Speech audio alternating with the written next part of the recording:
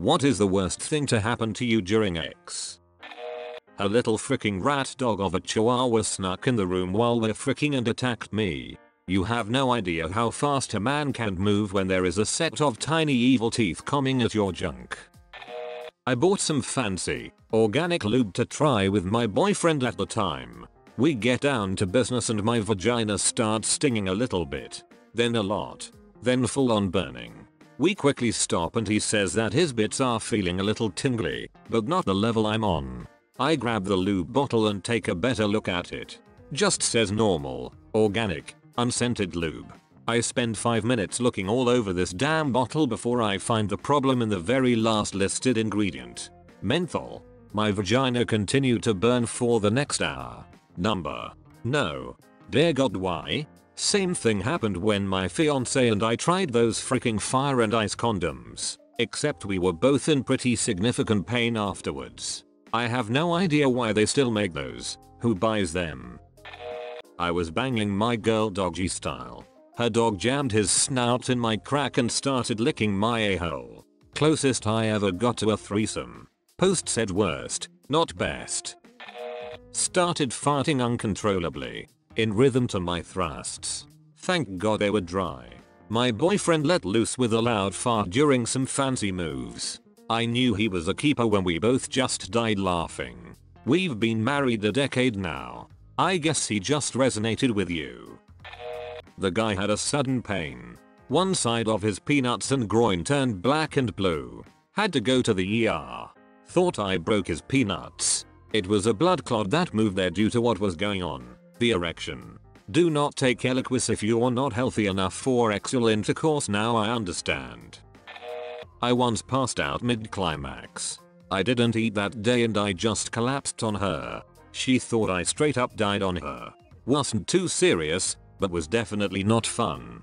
I actually know someone who was with a man who died during X. He was an older fellow and I guess his heart couldn't handle it. It fricked her up for a long time. That's freaking terrifying. Worst for me physically. Pulling both hamstrings. First one, then the other while compensating. Worst for me mentally. My GF's mum walking in on us. 3 times now. Bonus afterward when I heard her gossiping with a friend about it over the phone. I just want to let THRGF's mum know ahead of time so she can find a seat before everything starts up. Such a shame. It was one of her kinks to be watched. Would make Thanksgiving even more entertaining this year. Bro. 3 times? At that point you probably wanna start putting a sock on the door or have a serious talk with her mum about the fact she keeping barging in on you two boning. Had my cervix hammered at the wrong angle and bruised it. I almost went to the ER, but suffered through after some Dr. Google made me feel like I wasn't going to die. For once. I bled a little, but the pain lasted days. For sure was waddling to walk for the first day. Guys never believe it. But too big of a dong is totally a problem. Yup, one bad angle and everybody's upset. It's been 12 years and I'm still not used to his size. Proof that vaginas don't wear out. LOL. I was at a pure romance party and a girl complained about how big her boyfriend was because her cervix just got pounded every time. The rep said to buy one of those rubber tube like things you can use to jack him off with and cut it down to like 2 to 4 inches and have him put it at the base of his thing while having X so he doesn't go in so deep. It really helped her out. So basically just a big rubber washer LOL. Bump stop. She was sitting on my face and I rolled my head back right when she came down. My front tooth pierced her about 2 centimeters away from her clitoris, by her urethra. She moaned and drew away for a second, then jumped up to the bathroom. I looked down and saw a significant pool of blood on my chest. I remember the sound of an ear piercing. Like rapid fire puncturing, but with my tooth. Jesus Christ. Not me, but a friend of mine blew a brain aneurysm. Gives a new meaning to mind-blowing X. Dude, that has always been an extremely specific fear of mine. Archer? I was eating her out.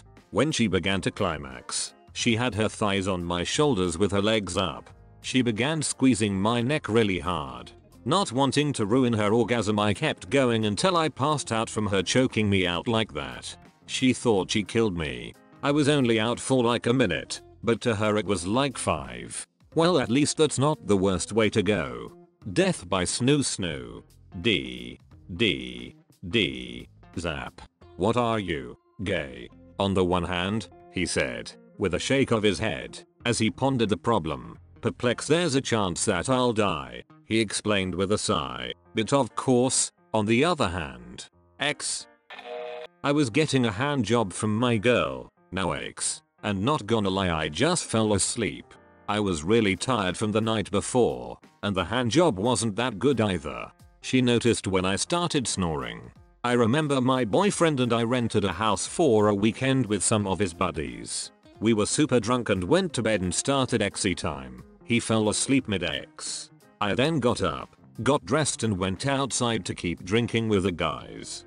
One of his drunk friends is like begging me to let him sleep in the room with us so he doesn't have to sleep on the floor. Drunk me was like, yeah, okay. So then we go to sleep. I climb in on my BFF's left side and the friend on the right. No big deal. But the next day my boyfriend was like, what the frick, you left me there with my dong out and then invited my friend to sleep next to me. Hugo still cracks me up thinking about it. They're hella close and we all laughed about it. Though we were so drunk that night no one knew, but my boyfriend. While having car X had a very nice elderly woman pull over to make sure we were okay. So, she didn't join. Guy I lost my virginity invited me over. We were both in high school. I apparently wasn't over my period yet, so got blood on his dong and he got so mad he kicked me out. I had no car, so his best friend ended up picking me up and driving me home and apologized on his behalf. Had a one night stand that started and ended terribly. His kisses were like sandpaper. He finger banged violently and without commitment, and then complained about how dry I was. I was at my wit's end, but recommended that he go down on me to moisten things up, and was hoping he would be good at something. Instead he told me that he doesn't do that. It laid me back down and poured a bottle of water on my crotch, seriously thinking that's what was going to help. We were both pretty drunk, but I think I may have taken this guy's virginity looking back. I told him I had to pee, kicked my clothes into the other room and snuck out. Please ex gods, never again. The only thing I got from this was a funny story and, reluctantly, a wet crotch. What is with the violent finger banging? I had a guy who was basically cunt punching me for like half an hour. I had freaking bruises the next day. I hate that I can commiserate with you on this. D-bag ex-boyfriend thought he was a ex-god cause he was slightly above average size wise. Well, I was not turned on. No lube plus him just trying to get it into my vag. I'm bleeding and telling him to stop. He does, then just says I'm going to go finish in the bathroom without asking if I'm okay or what's going on. We were exes not long after that. What a cunt. Gagged on my boyfriend's dong mid deep throat and let out a giant fart. Better than throwing up on his dong like me. Thankfully closed my mouth around it and caught it all. Made it to the bathroom, but it was still so embarrassing. I can't believe you threw up on her boyfriend's dong. This made me laugh maniacally.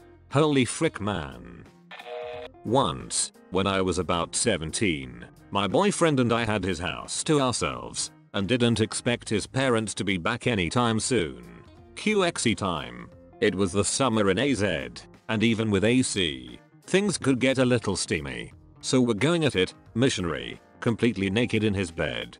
In the middle of XE time, you guessed it, his parents came home. No big, since they already knew we were boinking, so we just continued our mission.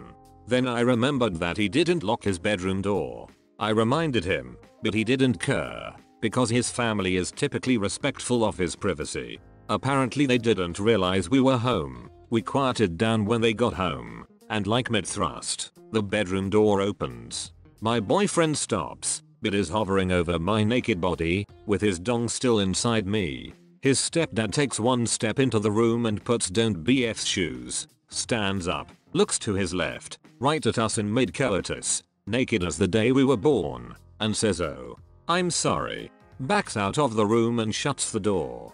Needless to say, we didn't finish after that.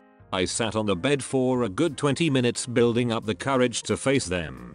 They totally acted like nothing happened. It helped that they were a couple of old hippies who were nudist. Still embarrassing though. My girlfriend and I were doing the dirty in her bedroom one afternoon when her mum took a shortcut through the bedroom with a load of laundry. We were mostly covered up, but there was no mistaking what was going on. Her mum stops and chats a bit with her daughter while I am still inside her. I just froze in place while they conversed, looking down at GF's beautiful blushing breasts. Then mum leaves and pulls the door closed. I finished. Very odd experience.